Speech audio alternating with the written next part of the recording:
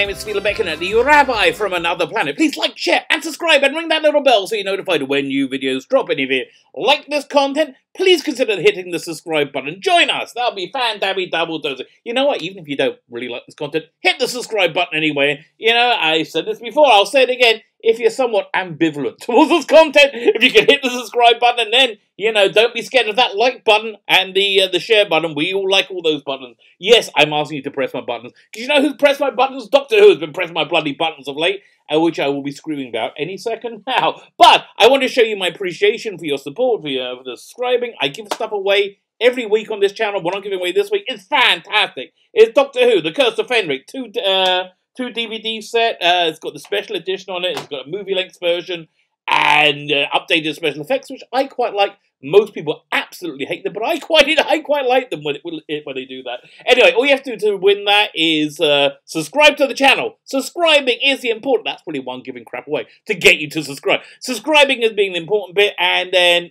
in the comment either here on Facebook and Twitter with the hashtag love. All you need is love, baby, and then we'll do the giveaway, I think, on Sunday, March 8th, when I'm on the TARDIS. So check the video notes for all the instructions on what to do to win that. Also, if you don't win, I actually felt kind of bad that people, lots of people entered and people don't win. There's a free Doctor Who adventure on audio for you to download, starring Nicholas Briggs as a Doctor. This is from the mid-80s. It's by a fan group called Audio Visuals. That fan group grew up and became Big Finish, and we know how much we love them. That's there for you. That's also in the video notes. Download it, enjoy it. Let me know what you think, because it's a really good story. It's called Planet Alive. It's a big season finale. I think a somewhat better season finale than the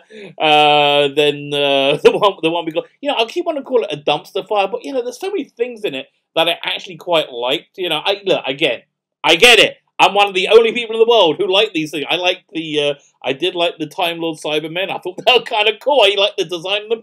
People hate them. I really like it. You know, what can you say? Vive la différence. But in general, you know, I hated it for all the reasons I'm sure many of us in fandom hated it. So the question I actually had it in the middle of the night last night. I nearly got up and recorded the video because I was like, oh, that's such a good question.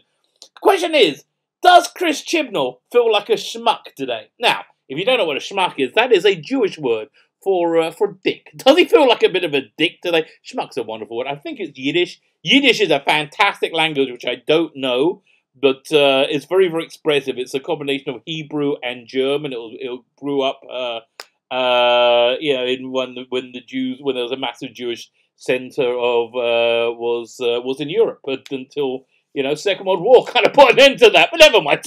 Yeah, that's a bit of a dark direction for the video to go. But yeah, Yiddish is a fantastic language because the words just sound what they were. Like, yeah, a little bit is abyssal. Yeah, abyssal. You know, it sounds right to me. Anyway, does Chris Chibnall feel like a schmuck today? Now look, we've all been there, okay? This has happened to literally every one of us, that we thought, oh, this is going to be great. I am going to look fantastic. This is going to work out fantastic. I got the greatest joke, the best comeback ever.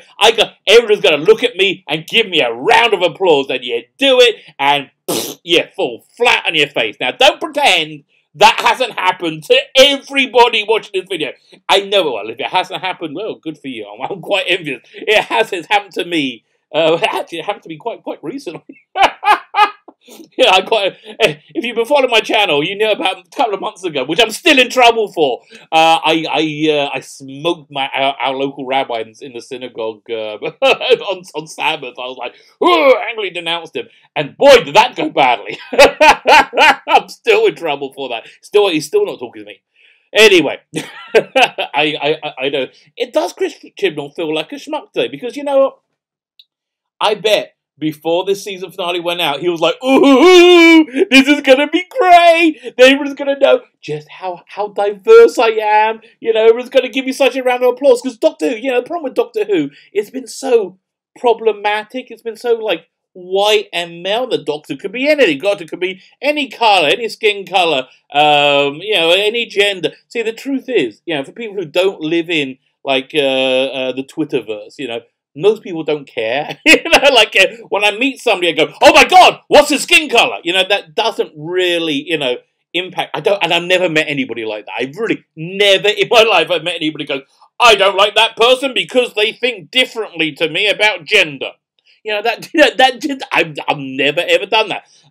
Look, if you know people like that, fine. But I just, honestly, I just don't know that many racists and bigots. But apparently, according to people like Chris Chibnall, we're all racists and bigots and we don't agree with him. So he thought it was going to be fantastic. He thought it was just going to go down incredible. He's like, Doctor Who, you know, I've always loved Doctor Who, but it's always been so problematic by being so white and male. So I'm going to add in a whole bunch of new Doctors, maybe infinite Doctors. But you know what I'm going to do? I'm going to make the first one dark-skinned and a woman, and I'm going to make another one dark-skinned and a woman. I'll put her in the William Hartnell TARDIS, and it's going to be so good. And then they're going to show them regenerating, and it'll be every different ethnicity and skin color and gender will regenerate, and that way the Doctor's no longer so white and male, so problematic.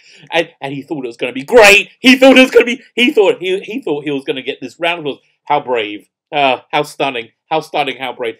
I don't think he expected the result, the reaction that he got. So how can I explain the reaction? Well, today I'm recording this on Wednesday. It's a few days in from Ground Zero.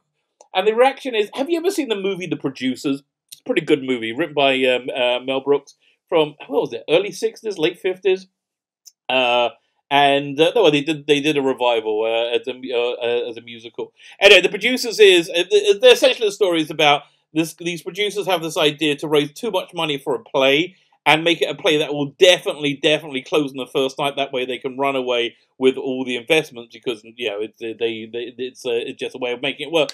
And so they come up with the worst play possible. So this was like, again, early 60s, late 50s. So this was like 10, 15 years after World War II. And they come up and they use the play Springtime for Hitler. And so, it's it. Again, you know, people kind of like, you know, people are a little bit more touchy about the Second World War. Imagine if it was 15 years ago, you know, it's like, hey, the Second World War was 15 years ago. That's the sort of world it lived in, and had this incredible opening number called Springtime for Hitler. And it's this incredible, set piece where the song goes, Springtime for Hitler, and Germany, and it's like incredible.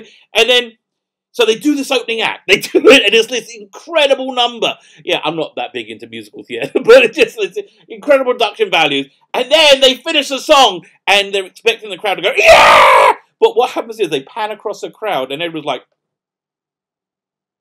which is, I think, exactly what the audience was like when they saw something. They were like, what? What? You two, they're much like, you know, what Jodie Whittaker tried to impersonate David Tennant. You know, what? How? Ooh. Okay, so that was at first. And now, it's not going so well, is it? It's going pretty, you know, even the show media, even the Radio Times, which, you know, Radio Times used to be owned by the BBC. I thought they still were owned by the BBC. I was listening to a video last night by Heels versus Babyface. I got to find out where that title came from. I love that channel. I'm so into that channel right now.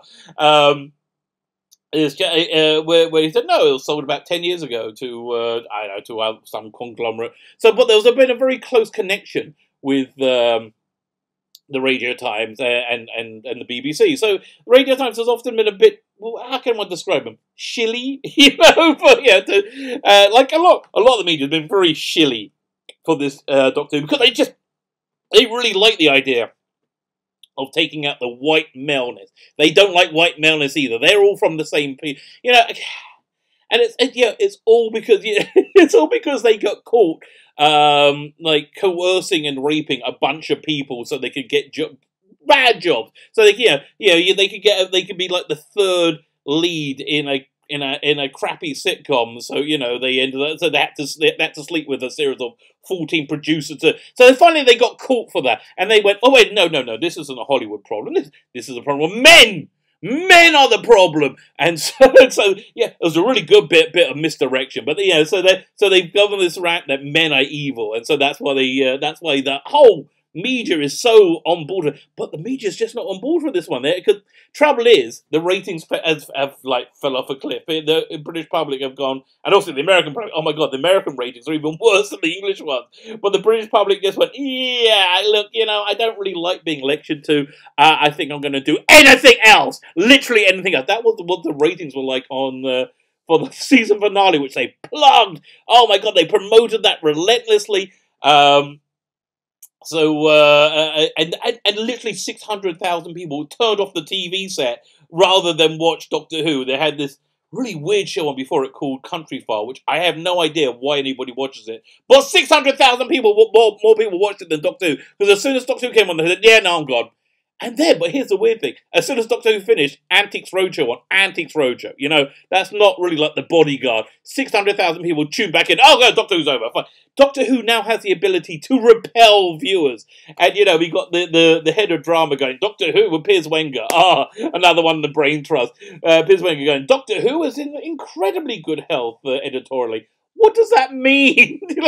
Can they spell editorially? I would love Piers Wenger to find that. So then we got this other bit of news drop last night that both the two best bits of this incredibly excruciating era of Doctor Who, the two best bits are leaving. That's Bradley Walsh and by like a gazillion miles beneath him, what's his name? Ryan Tosin Cole, who somehow got himself a part in an HBO show. Like, just I gotta see that show. Like, who is the character? They went, yes, that black hole of charisma. You know, that guy who sucks energy out of a room. I want him for my show. I gotta see that show. So anyway, Chris Chibnall. I think he was going to go, oh, everyone's going to be applauding me as being so brave, so stunning, so diverse. Oh, it's going to be so good. Ah! And then the reviews came out and the ratings came out and he was like, And again, we've all been there. We've all been there. We've all thought, this is going to work. Oh, I'm going to look so great. I'm going to look fantastic. And then you do it and poof, it hits you in the face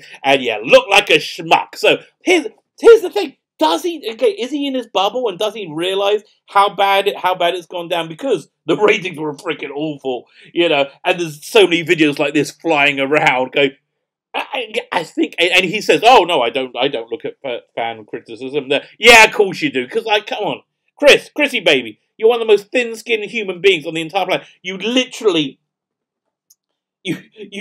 just took people's skin color and gender to feed your ego. So you go, oh look, I got a brown girl doctor. Oh, I got a yellow girl doctor. I know.